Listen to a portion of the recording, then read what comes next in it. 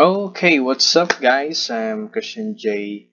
M. Panlaon, and right now I'm going to show the push button controlled LED with Arduino in Tinkercad. And first and foremost, I'm going to show you a short introduction. Panda. I got broads in Atlanta. She took the lean in the family. Credit cards and the scammers. Getting the licks in the band. Legacies. Panda. Okay. So here we go.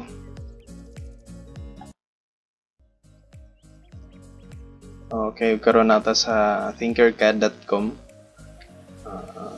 If you have a account, so pwede naman mag-login or mag-sign in mo diri.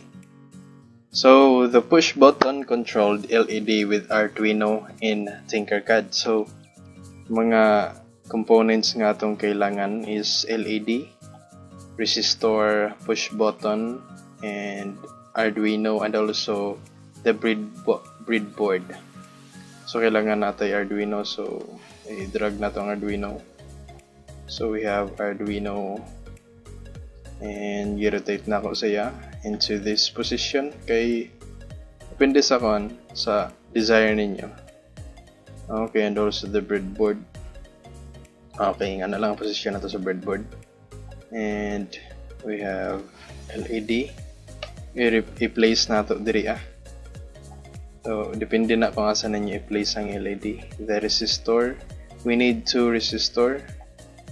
So pwede i-control C then control B, or pwede po mo mag-drag ra po mo dito sa So resistance, set this one into 10k resistance ohms, changes to ohms, and this one is 220 ohms. Okay, this is my activity 2, where the push button of an LED, pag i-push daw ang button mo, light siya.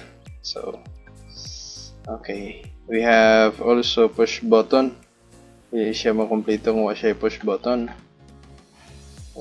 Place na ka na diri somewhere here, and we do some rotation, re-rotate na ako. And okay, so kailangan na to cable from 5 volts, as you can see na ako sa 5 volts. And okay, is here sa positive sign, so I'm gonna color this one a red. Also the GND, actually pwede siguro ang GND diri sa sa isa ka diri kani nga GND pwede sa siguro gamiton. Gamiton lang na ako ng isa.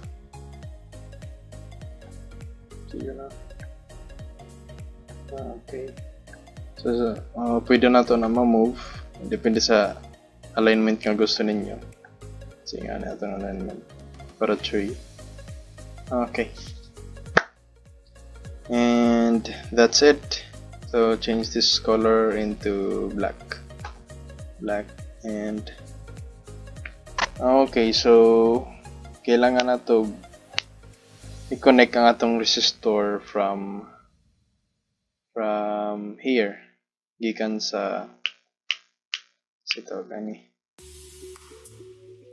Kalimot ko sorry guys, pero nakalimot ko dila.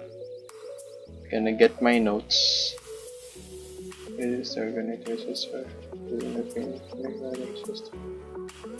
GND, okay. GND ay kanin sa GND nato, i-connect nato ang resistor nato dire. So i-zoom in nato gamay, so you can see, and kulayan nato ni siya black. I think kusugra akong background music na yan ako gamay. Okay, and what else? Ang atong 5 volts i-connect nato sa atong push button. So kulayan ako ni siya red. And also the resistor to our kuan pwede i-connect, pwede diri same thing lang manggihapon. So let's say butang lang nako diri palayan ako na siya block ay connection from resistor to our push button, and also okay, proceed na ta sa pin 2. Actually na ako gina-follow nga ko ang diagram sa gikan sa among kinakusgan nga teacher, Sir Michael Estal. And so guna lang changes gamay sa the way nga pagbutang nako or position. Okay, so kularan na ako ni kuan. Let's say orange. Ay, hindi lang. Turquoise. Meron siya kuan light blue. So, and 13. Pwede ra gud bisag kuan asa nga pin ninyo ibutang so long as namoy duha ka pin. Pero naman ko gina-follow nga diagram, so kailangan i-follow na ako to kay following instruction is kuan chuy gwapo kayo kuan okay. And also diri coloran ako ni like nga color, let's say orange. Ay tulo man ni sa red, dapat layo sa red. Brown, no dili brown. White or gray. Pink. Pink na lang. Okay. Okay. So, kumano na to gi position, no? Ay, napa isa. Nakalimtan na ako. From GND to LED. Kailangan connect na to. So, pwede diri ara. Connected naman na sila. As you can see, natay ko holes green. Tanay it means basta connected na siya dito padulong sa LED. Then ang color sa LED nato change nato into red, white, yellow, say green ang light. Then kani pula na ako black, gikan man siya sa GND. So depende sa inyong desire, pero kailangan ang color nato easy siya nga ma-recognize kung so para dali siya ma-recognize. So let's go to our coding. Dagay ko pamaagi, no? Actually dagay pamaagi na found out na ako sa coding style. Pwede na ako one way diretso sa text.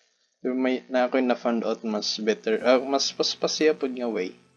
So I go to blocks plus text. Okay, unsa atong kailangan? We need controls. Magamit man gud tag if else statement, conditioning. So magbutang kong conditioning. If tapos math, I have a math. If blah blah blah is equal to, let's say is equal. So remember, no, ang atong goal is para mapasiga siya through button. Then let's go to output. Input. Red digital pin. So di ba matik na siya, kabantay mo diri sa gilid. Matik na siya code. Nagbuhat na siya code. Digital pin 2 is equal to 1 or high. Pwede siya math. Na 1 or high. Pwede rin pod 1. Pwede rin pod butangan na tag high. So, condition is pin high. Assign pin high. Then, kani. So, set pin, let's say 13. Actually, daghay pa maagay. Pwede nato ikuan. Kaya tag ni Sir Estal nga way.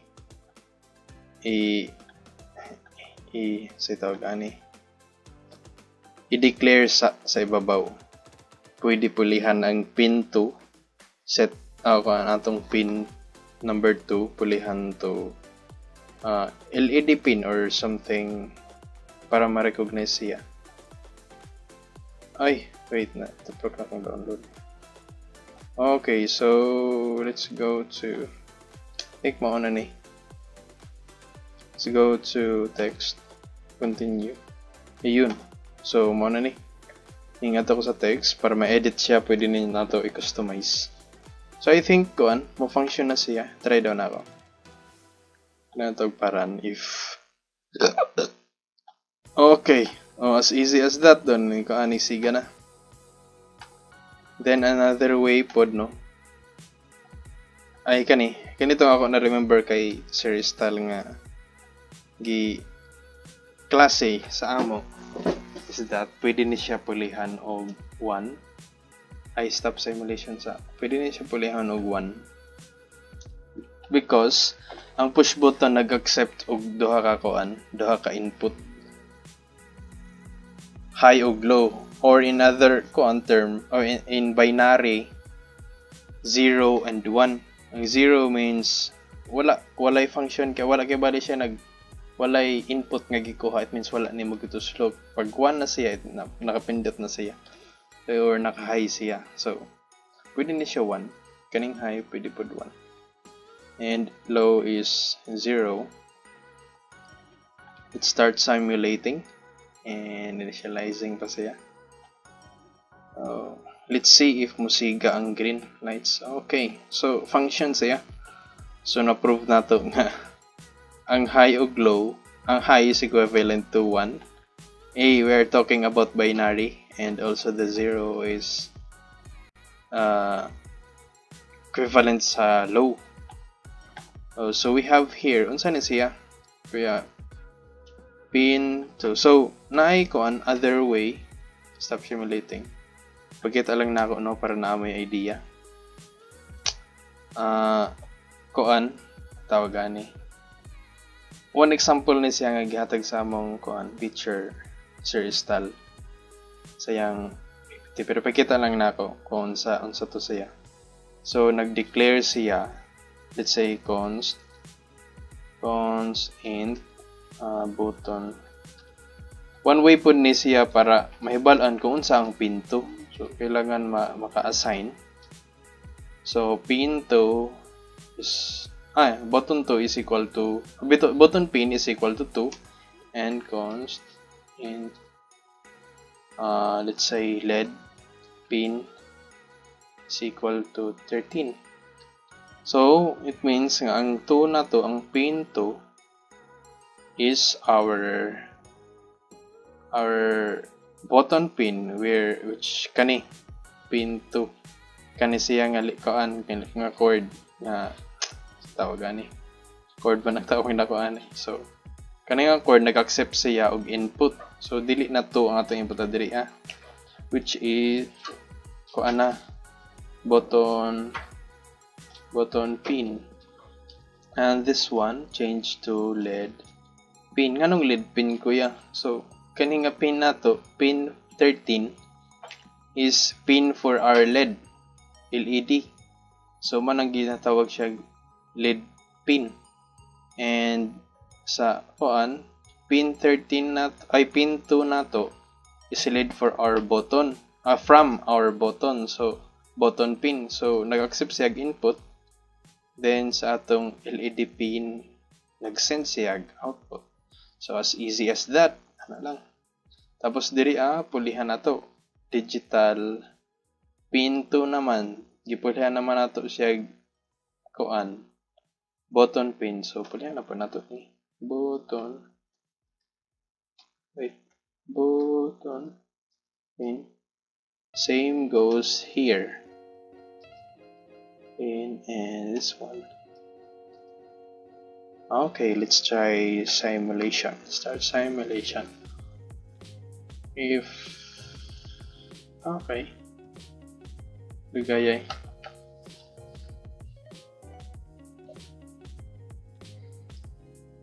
Ligayay. Why? Ganalay siguro niya.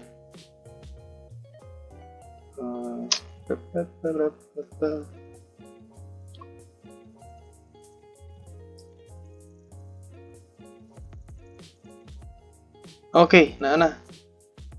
Tadang! Okay, same thing lang. So, na-prove nato nga kuan, pwede nato i-declare. So, one way to kuan, ganun gi-declare nato siya kay para mahibal-an nato kung unsa gyud ang kuan pin number 2 para ma-recognize nato siya kung unsa yung function niya. So, I think maura ni ang kuan, ang activity 2. Okay, so the next video is activity 3 na. Unsa activity 3? Nag-challenge si Sir Istal sa amo that kuan, when a button is pressed, an LED will turn on and remain steady even when the button is released. Press the button again to turn it off and vice versa. Oh, it is a great challenge, no, para ma-perform to nga kuan nga task pod. So, see you in the next video, and that's all for this activity. Bye bye.